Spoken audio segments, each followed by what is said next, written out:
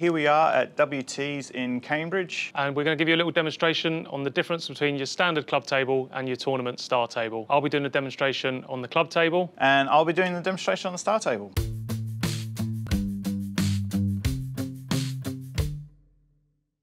One of the first things to notice is the cloth. You know, on a star table we use superfine number 10 cloths, very reactive, very fast, very easy to move the balls around the table. And on a club table, it could be, you know, a very thick, heavy, durable cloth. Obviously, you don't want to be changing them too often. The other big difference is the balls. On a club table, it could be some balls from one set, some from another, all different weights, sometimes different colours. Whereas on the star tables, we use the 1Gs, which that means every single ball weighs within 1 gram of each other. So everything is absolutely precise and bang on target. So the first demonstration we're going to do is about the size of the pockets. We hear a lot of stories about how big the professional table pockets are. I can assure you they're not as big as your standard club table. So this will be the first example. A shot like this on a professional table, you'd really be wondering whether you would take it on or not, whereas on a club table, you wouldn't hesitate. You just get down and knock it in.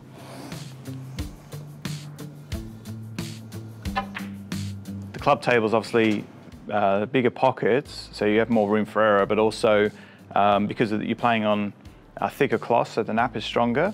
So what will happen a lot of the time is that the red will, even if it hits slightly up the cushion, will still like hug along the cushion and actually sort of still go in, where on the professional tables, we don't have much nap on the cloth, so the ball will not sort of like generally pull in one direction. So you have to be a lot more accurate with that. With the reds the way that they are, I probably wouldn't take this on in tournament. It'd be a shot where I'd probably look to play safe.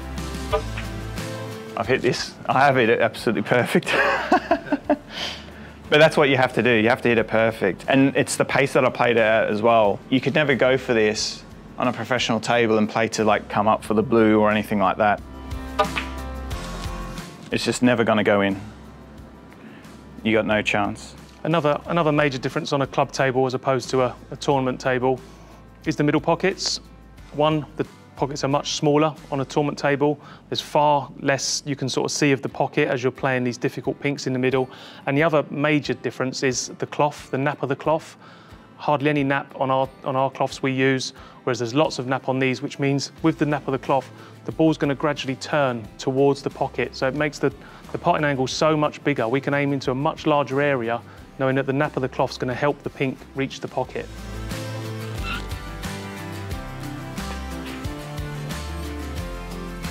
Just to demonstrate the nap of the cloth, I'm going to aim not to the middle of the pocket, I'm going to aim to this far jaw, and the nap of the cloth will just naturally turn the cue ball into the middle of the pocket. Because the nap goes from the bulk end to the black end, so everything has a tendency to naturally just come this way slightly anyway. So on a club table, you would aim slightly for the far jaw and the pink would come in, whereas on the star table, you need to aim pretty much dead straight in the middle.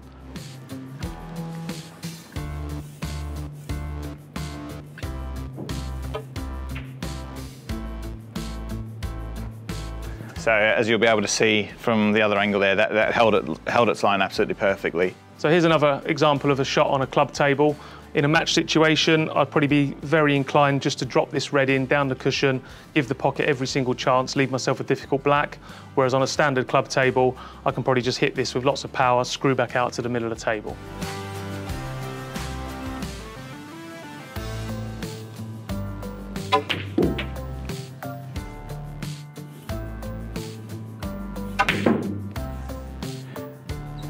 Yeah, so that's why the professionals wouldn't really play that kind of shot.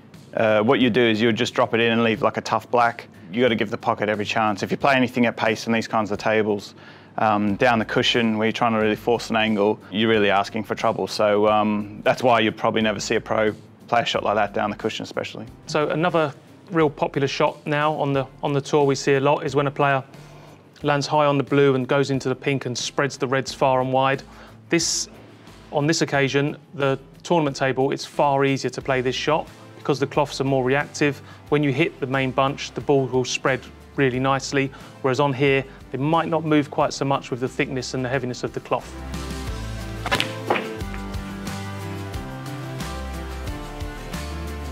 So you can see only the main bunch has still sort of stayed together, whereas you watch on the TV, the balls seem to all really come away, and the cue ball also accelerates away from the pack with the backspin. On this table, very non-reactive and nothing really happened. I'd say probably, apart from the pocket size, the biggest difference between a star table and a club table, where the cloth is so reactive that we play on, that you need far less shots going into the pack to really get the balls open into like a frame-winning position.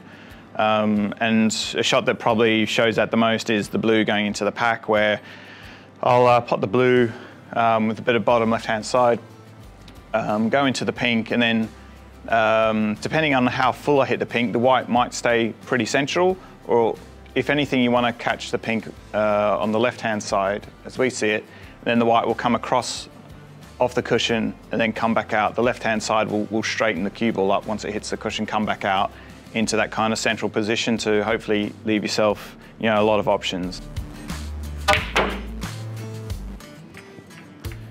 And that's exactly what you want to see. Screw on and off the cushion, come back centrally, and as long as nothing's blocking. No, we're perfect. Got a couple of reds there. That's frame over for sure. Another common situation, snookered behind a baulk colour.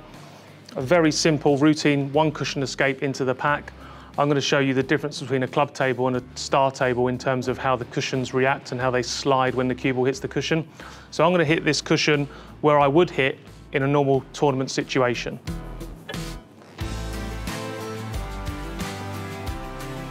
And there you can see, missed the pack by quite some distance. So this time, for me to make the adjustment on this table, I'm going to hit the same position, but with lots and lots of left-hand side to widen the angle.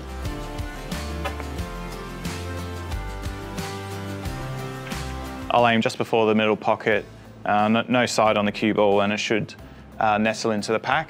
I think on a club table, you probably want to play with like a lot of left-hand side from my point of view to really sort of like narrow the angle down.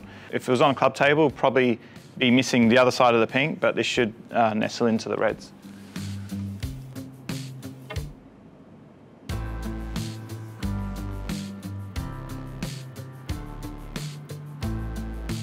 So yeah, it was on target, a bit short, but yeah, foul and a miss. Yeah, a bit short, but as you can see, like there was plenty of angle there to hit the reds.